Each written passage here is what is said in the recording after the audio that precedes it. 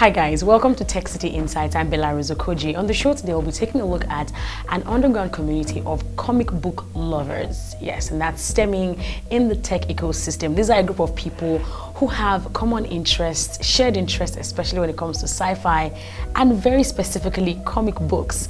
There is also an online platform that's curating all of this in the Nigerian narrative and even in Africa. A group of young men who have come together to save and document the comic culture of Nigerians and Africans, and of course they have set up a platform for lovers of these kinds of content to visit in order to satisfy that interest and that hunger for.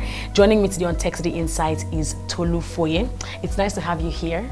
It's a pleasure to be here. Tell me about Kugali Media. Kugali Media is an online platform with one major goal: help people discover African narratives.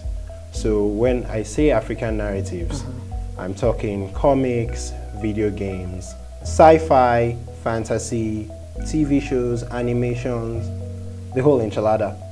But right now we're focusing mainly on comics. Why is that? Because we have more comics in this space than anything else. So I mean, for every game you find created in Africa, you're going to find maybe 5 comics.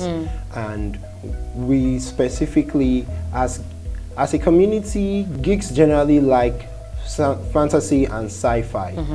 So when you look at Nollywood, for example, you're not going to see a lot of fantasy or sci-fi.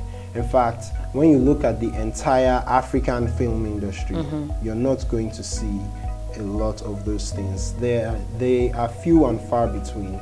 So while we have discovered quite a few, we realize that if we want to promote these stories, we best start from comics, and then we can expand into the others. How did Kugali Media start? What was the idea behind setting up? Why did you bother to even gather all of these and make it available for anyone who was interested? Oh, it's really simple. Discoverability. When we started, the question was, hey guys, we grew up watching Dragon Ball Z and Spider-Man and everything, almost everything we grew up loving and playing came from America or Japan. And then some of us who founded Kugali are creators ourselves. Okay. We have a comic writer, we have a video game developer. So as creators ourselves, the question came up like, are there other creators like us? And is their work good quality? Or is it the kind of work you would look at and roll your eyes at? So the big question for us was, do African comics exist? Do good ones exist? And the only thing when we started having this conversation, the only thing we knew off the top of our heads were Super Strikers and the Indomitables. And the Indomitables is really more of a marketing tool than it is a comic, if you ask me. So we set out to look for these things, to find out if they even existed. And when we started finding them, and finding more than we thought we would, and some were better than we thought they would be, and we thought, okay, so these things exist, but no one can find them because nobody knows where to look. So we created a place. Who are these guys that you talk about? So right now there are 2 major comic publishers in Nigeria. But there are quite a few other independent comic publishers. And then in the rest of Africa, almost every country has comic creators. And then we discovered something we were not looking for. We had Africa in mind when we started. When you say we, who are we? Okay, so when I say we, I'm referring to Kugali Media, myself and my co-founders, Ziki and Demi. When we started, we had Africans in mind. What we didn't anticipate is the diaspora. There is a very large, very vocal, very active community of people of African descent all around the world who want to see stories that include people, or stories that show people that look like them. Stories that include people that look like them. So I grew up in Nigeria. I've been in Nigeria all my life. Okay. I've gotten tired of seeing, I put on the TV and they're showing something from Nollywood, and I might think this isn't great, this movie isn't nice, and I may overlook it. But there are many people in other countries who may be a minority there. So maybe 10% of the population may be of African descent, and the rest of the population are people of other races. So they hardly see themselves on TV. So for them, it's a big deal seeing themselves on TV. It's a big deal seeing dark-skinned characters in comics. It's a big deal seeing Africans in comics. And I didn't realize this until after I started this journey. Okay. I didn't realize there were many people outside of Africa who desperately want to and desperately need to see themselves or see people who look like them in the media and the entertainment they consume. Beyond the color of skin, right, and how much more content people are creating in that space, when you look at the kind of comics that you're happening upon, the storylines, how relatable are they? How African or how Nigerian really are they? Especially when you look at the fact that some of these comic publishers get inspired by the Marvels and the DCs of now. Yes, that is one ongoing conversation we've had on our platform. Okay. So I'm going to backtrack now. Okay. Kugali started off as a podcast, the Dao of Otaku podcast. Okay. Even that name is inspired by cultures outside of Africa. So Dao is a word that means the way. When you hear the Dao of X, it means the way of X. What language? Japanese? No, close enough. It's Chinese? Yes, it's from Buddhism. And I see. So then otaku is the Japanese word for geek. So you see, when we first started, even we were mainly inspired by our love for Japanese animations and such things. So we started with a podcast called the Dao of Otaku, which would basically mean the way of the geek. But when we started the podcast and we started looking for and reading comics created in Nigeria and in the rest of Africa, we discovered that many of them were not original. They felt like Marvel or DC comics, but set in Lagos, right? With Nigerian characters and names and everything about it is still Marvel and DC in style. So we started having this conversation. If I remember correctly, it should be episode 3 of our podcast, where we talked about appropriation versus inspiration. We're like, okay, where do you draw the line between I'm inspired by this culture and I'm inspired by these creators, or I am pretty much appropriating their culture?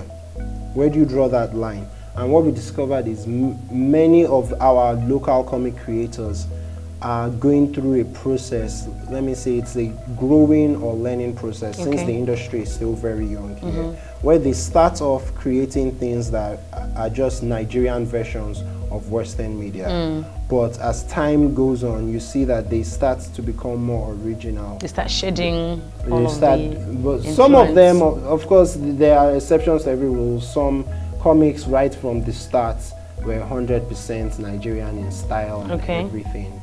And then, surprisingly, one of the best comic series we've discovered, or one of the best creators as a whole, is not even African. There's this company called Midas Monkey. It's an American company. The creator he's French Caribbean, but he's been to a few countries in Africa, and he did a lot of research. I find that his work is more originally African than most of what we have here, and the quality is really, really good. So over time, that was why we rebranded from the Dao of Otaku. We changed the name to Kugali. What does Kugali mean? Kugali is a misspelling of a Swahili phrase. The original Swahili phrase is Kugali, which means, oh, and apologies to anyone if you understand the language and I mispronounce that, because I only know how to spell it. Right. But Kugali means something that cannot be ignored, something noticeable. So we rebranded to Kugali, which just is supposed to be things that stand out in the African storytelling space. Beautiful. Now, for the creators or the publishers, writers who you host on your platform, are there any requirements, or is it just any comic you see that's perhaps made in Nigeria or Africa, or just has, you know, information about Africa in it that you host on your platform? Are there any requirements that need to be met? Yeah, so we started out by looking for only the best things, and by best we select based on production values. Okay. So when you look at a blockbuster movie, for example, the movie may be terrible when you watch it, the storyline may not make sense, and the movie may get poor reviews, but you cannot deny the fact that this movie had a big budget, and maybe the graphics were nice, and the set, everything was executed well, but maybe the movie itself was poor. So what we're saying is, if the production values are high, if this is good quality, at least you can see an effort was put in. Even if we think, oh, the story is not too good, that's not for us to judge, because anything of artistic nature is open to interpretation. Indeed. And people have different tastes. So we may read something and personally not be too excited, but when we look at it, is the art good? Are there grammatical errors in the comic? So once the comic meets a certain standard of production values or quality, and it is African, it is created by an African or someone of African descent, or it tells an African story in one way or another, then we put it on our platform. So someone from Japan, for all I know, could tell a genuine African story, and we could put it on our platform. But someone from Nigeria could potentially tell a story that we feel there's nothing Nigerian about this, and it may not be on our platform. So the requirements are usually the production values and how much it tells an African story. So are we looking at text content? Are we looking at videos? What are you heavy on? I would say what we are heaviest on would be, I wouldn't call it text content. So our platform is kind of a it's similar to a wiki. You're supposed to be able to go there, find comics, look at images from the comics, maybe get a synopsis. If there's a video, maybe a trailer, we would put that there.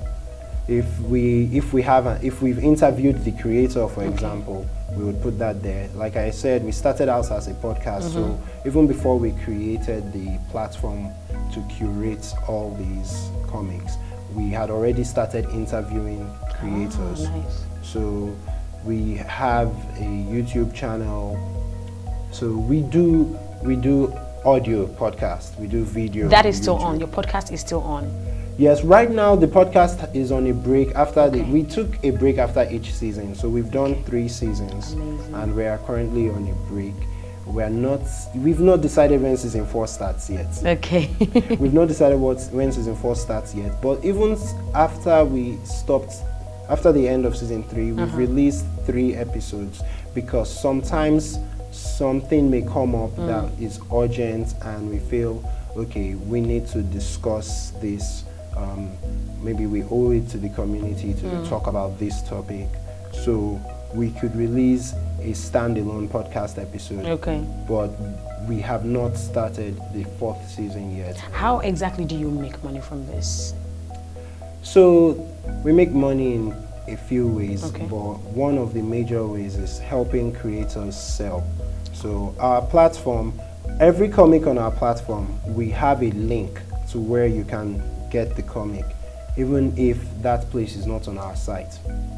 Because we want people to be able to say, okay, I'm looking for a good comic from Ghana, and they're supposed to be able to come to our site, search for it, find a comic from Ghana. Okay, they found this comic, now how do they get it?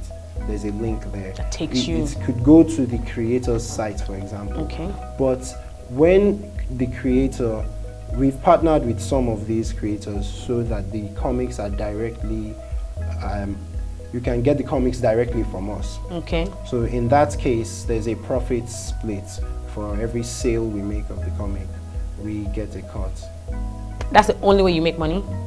That is the major way. Major, okay. Because when it comes to YouTubing, podcasting, blogging, there's always the option of making money through ads. Even though we decided to keep ads out of our blog. Okay. But YouTube and podcasting is a different kettle of fish. Now, when you look at the kind of people who consume your content, what kind of feedback are you getting from them? People who consume, who go to Kugali and they see what they are looking for. What kind of testimonials do you get? Like what I said earlier, that there are people, that there was an entire community in the diaspora that I wasn't aware of until I started. I think they are the most passionate and most vocal of our users, because like I said, those of us here we're not hungry to see certain things because we are not starved of those things. So you find someone from Brazil who finds our website for the first time, and it's like a dream come true for him. It's like he's never seen so many black comics in one place before. It's like, this is amazing. You find someone, there was this guy who, he's from his name, I know his parents are Nigerian, but he's never been to Nigeria. He was born in the UK and he grew up there. When this guy discovered our podcast, I noticed that week, our stats, he binged the entire podcast from the first episode to where we were at that point. I think he must have listened to some episodes twice. Over and over again. Because I looked at the stats and I'm like, okay, I think back then we were at maybe episode 23, and this guy had listened 40 times. I was like, how do you get 40 listens from 23 episodes? So those are the most vocal people, the people in the diaspora, the black Americans, especially those who are woke. And woke is a black American term. It is. So they are the most vocal, they are the most passionate, they are the most supportive, and let me say, there's also a lot of racial controversy sometimes around comics and games and such things that I was completely oblivious to before we started Kugali. So I would say that the reaction on the continent is usually more from the creators. There's more interest from the creators than the consumers on the continent. But outside, because the creators see that, okay, this is a place they can showcase their work, this is a place they can sell, and there's the community aspect. So we actively engage in conversations with the creators, and we have we have a Facebook group where people can just, you know, talk about these things. We interview these creators, so we have one-on-one relationships with them. There's the community aspect, but I find that on the continent, the creators are the ones who are engaging more. It's outside Africa where the fans engage a lot. Then there are also the fans who, we also have a few listeners of our podcast and a few people who visit our website who are not interested because they are of African descent. They're just interested because they've seen something different and they like it. So that's what Kugali means anyway, right? Exactly. So we have, this one always surprises me. I still haven't figured out why. But Israel is one of the highest, most of our, let me say, in our top 5 listens on our podcast by country, Israel is always somewhere in the top 5. Wow. Like month on month, it fluctuates obviously. So sometimes the US might be number 1 and Nigeria might be number 2 or something. It fluctuates. But Israel has consistently been in the top 5 since we started the podcast. And I'm like, what are they even looking for? Like, what are these really looking for? Yeah, like I find that interesting. Like, and we found there was a time we interviewed a creator who was making this video game called Democracy 3 Africa. Okay. So there's this guy Cliff Harris from the UK who has been making this game series Democracy. It's a political simulation game, and he had made Democracy 1, 2, 3. Then after Democracy 3, he got personally interested in Africa. He started supporting community projects. Then he decided to do like a remix of Democracy 3. So he was creating Democracy 3 Africa, featuring 10 African countries of, you know, the usual suspects: Nigeria, South Africa, Kenya. Yes. So he was making this game, and he got someone to partner with him to make the game. That's at Stargazy Studios, Jeff. So Jeff, we interviewed Jeff on our podcast, and I've kept in touch with Jeff after the interview, and I realized like he still comes to our platform. He is not because he's of African descent or anything, but he likes some of the things he discovered. He likes some of the things he discovered. We've had someone like Federico Ponce, who's Mexican American, I believe, and he also said like everyone in his office, they listen to the podcast together. So we found that very interesting because when we started it, we were not even sure who we were doing it for. We just thought, okay, let's just start looking. Do good African comics even exist in the first place? So it's very, I would say the response has been very mixed, because you think, oh, maybe you're going to get a lot of fandom from Nigeria, but then you it's don't. Almost like the reverse is the case. Yes, you get more fans outside from outside. What would you say are the biggest challenges you have faced in, how long have you been in business? Kugali Media, how old is Kugali Media? I would say Kugali is about 1.5 years old, because like I said, we rebranded. But when we started the Dalvo Taku August 2015. Okay. And after running the Dalvo Taku for, I guess, maybe 4 to 6 months, we rebranded to Kugali. So, what challenges have you faced since maybe starting off or even rebranding? What are the things that you had to... The biggest challenge is definitely monetizing, because there's the thing of, okay, you're doing this for the passion, you're doing this for the love of the medium, but then there's also the part of, are you adding value? And if you're adding value, then who is willing to pay for this value you're adding? So the hardest thing has definitely been monetizing. Would you say you have any competition right now? Do you have any? I don't think we have any competition, because there are a few people we've seen who do something similar to what we do, but nobody in the world, because we really searched, nobody actually has a database that just curates comics.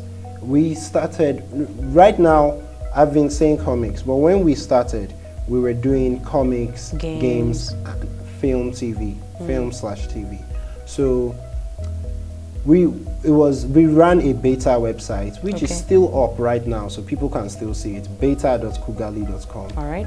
And we had a section for comics, a section for games, and a section for film, TV. And what we discovered was, okay, if we're going to go ahead with this, we better focus more on one place, and then when we get that rolling properly, we can bring in the others, which is why when we launched the full website, kugali.com, we launched only with the comics section. Okay. So there is no one else in the world that curates these things. There are blogs. You will definitely find blogs. You'll find YouTube channels.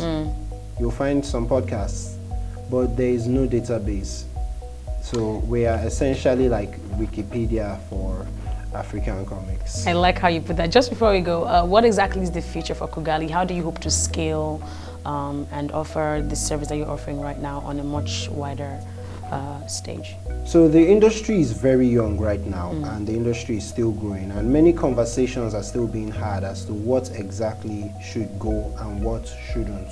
So we have been an active part of these conversations with the creators and with the fans, and what we are looking forward to is when the industry gets to a stable position such that you can predict certain things.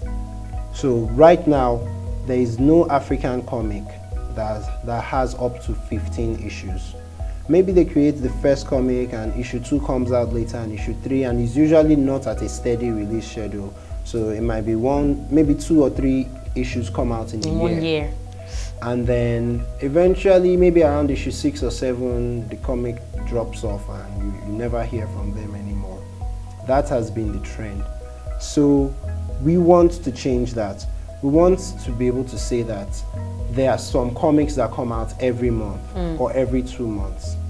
And that will only happen if it's lucrative enough for the creators. Because if the creator is making his comic and he's not getting enough from it, but he's doing it because of his passion, he's going to do something else on the side to support. Yeah. Thank you so much, Tolu, for your coming on the show today. All the best with Kugali Media. And our fingers are crossed. We'll see when Kugali magazine will be published, ending of June or early July. How are you reachable? So I think the easiest way to reach us right now is on our Facebook and Twitter. Okay. At Kugali Media. We're on Instagram also at Kugali Media. All right. And then, of course, you can go to our website. There are links to send us emails and everything. Or if you want to be a part of the community, there is the Kugali Facebook group. Okay. You join the group. It's not just us. There are creators, there are fans. So there's lots of people to interact with. And the group page is? The group page is Kugali. Just search for Kugali on Facebook. Kugali Affirmation Comics and Games. Alrighty. And that's where we stop the conversation today on TechCity Insights. We have been talking to the co-founder of Kugali.com. They are the Wikipedia of comics in this part of the world. If there is anyone of particular interest to you and you'd like for us to get an insight into what they do in promoting and advancing the tech ecosystem in Nigeria or even extensively Africa, leave a comment in the section right below with their names and exactly what they do, and we will fish them out for you. I'm Bella Rizokoji. We'll see you next time on TechCity Insights.